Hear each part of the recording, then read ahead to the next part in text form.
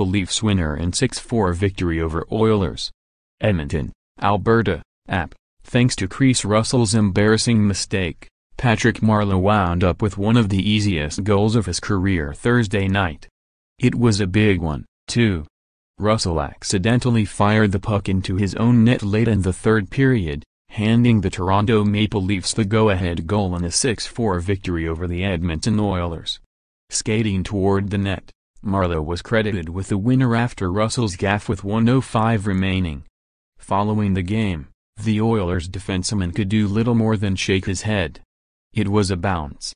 I turned to try and battle it out and obviously you know what happened," Russell said. "I thought we came back and played well, but I'm pretty frustrated with the way it ended."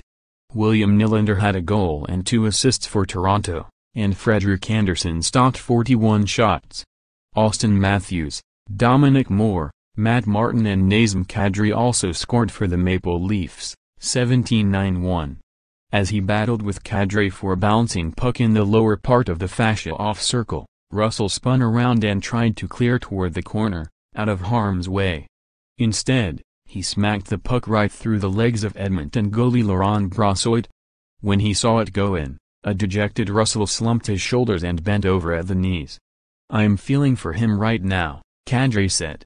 "They did a great job. They earned themselves at least a point in that one and came up a little bit short. Tough bounce, but that's the way it's going for us right now. We continued that." Russell had tied the score for Edmonton early in the third. Mark Lates 2, Zach Cashin and Connor McDavid also scored for the Oilers, 10-14-2, who won their previous 2 games. Brossoit started in place of injured Cam Talbot, expected to miss at least the next 2 weeks. Brossoit made 30 saves. "It was obviously an unfortunate way to end it," McDavid said. "I think everyone would have wanted overtime. It would have been entertaining. It's just the way it goes." The Maple Leafs scored on their first shot 2:15 into the game when Nylander made a great feed on the power play to set up Matthews for his 13th goal of the season. Toronto made it 2:06 minutes into the opening period when Moore beat Brossoit to the stick side with a wrist shot. The Oilers got back into the game with 7 minutes left in the first on a goal by Lates 2, but the Maple Leafs responded just 29 seconds later as a turnover at the blue line led to Martin being left alone at the side of the net to score his 2nd of the season. Edmonton made it a 1-goal game again 6.5 minutes into the second period as Judge Kara made a nice backhand feed from behind the net to Cashin, who scored his 2nd of the season in as many games. The Oilers tied it late in the second period when McDavid tipped Russell's point shot past Andersen. Toronto moved back in front less than a minute later on a power play goal by Nylander. Edmonton evened it again 3 minutes into the third as Russell scored on a drive from the point. Kadri added an empty netter with a second left. "That was a good game. It was fun," Nylander said.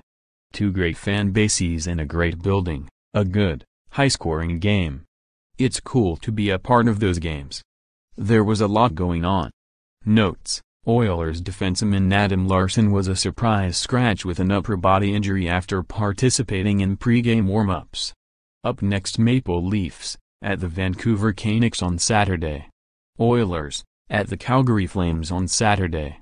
For more NHL coverage, https://upnews.com/tag/NHLocky